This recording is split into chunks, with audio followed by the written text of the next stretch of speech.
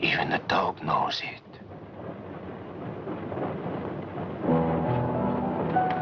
When the Englishman comes to call, what should I wear? Sure of yourself, aren't you? The blue one with the décolleté. Or perhaps the red one.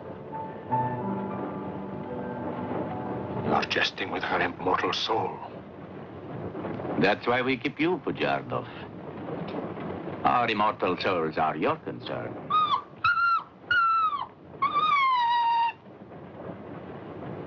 She's afraid of something. Tell me, Pujardov. Yes.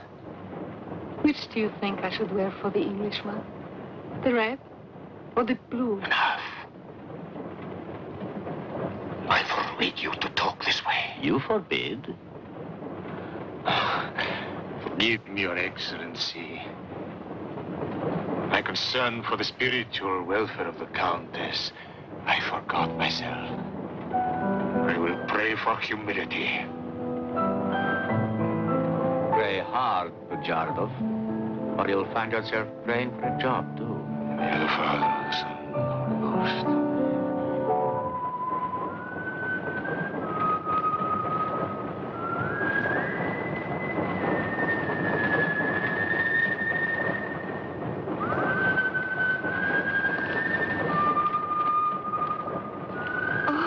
It's the piece I was playing. I wonder who it is.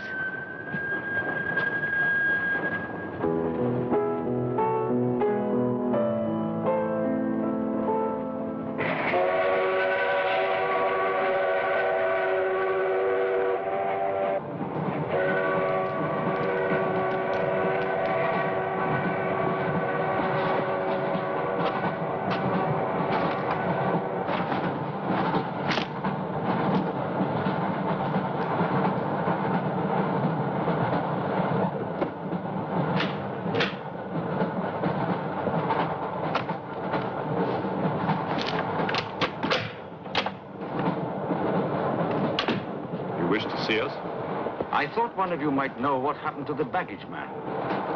I haven't the remotest idea. What about you? Perhaps it had something to do with what's inside that crate. I agree with you. He was trying to open it when something happened. What?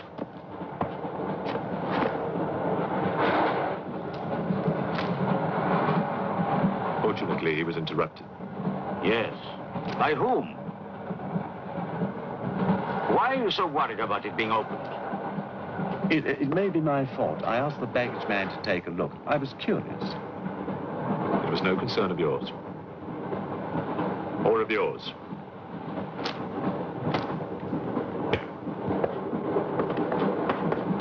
One man dead, another missing.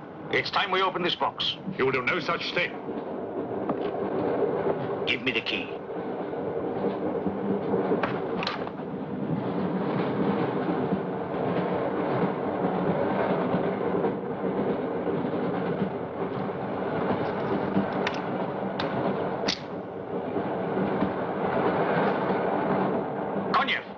See if you can open the crate with that.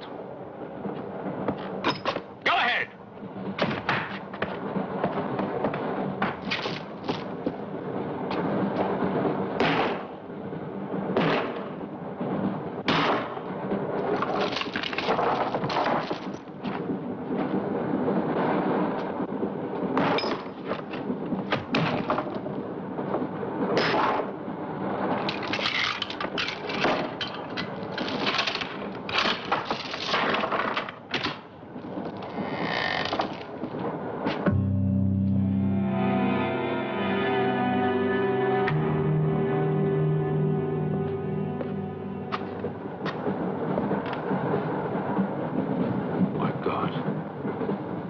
The baggage man.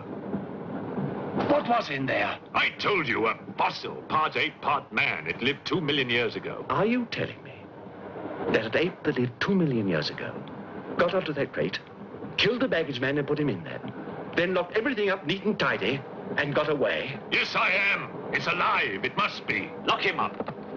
We'll search the train and find it, whatever it is, and destroy it. But if it's alive... I want this kept quiet.